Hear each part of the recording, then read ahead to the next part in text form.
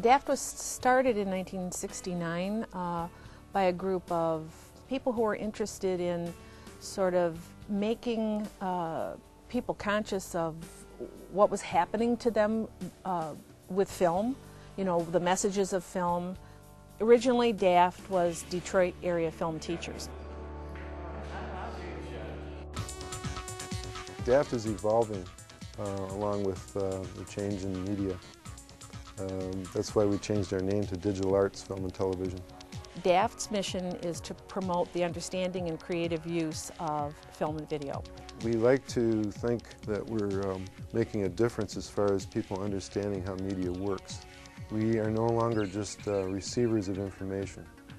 We are senders of information. And now with computers and digital techniques, we can do that.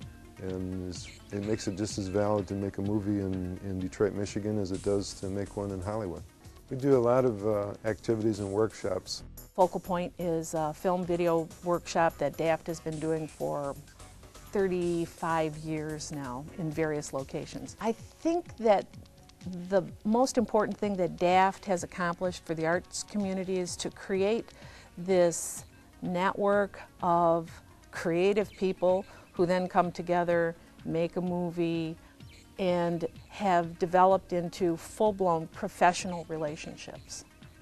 I think DAFT is like a beacon for anyone that's interested in making movies or video. DAFT has meant the opportunity to make films.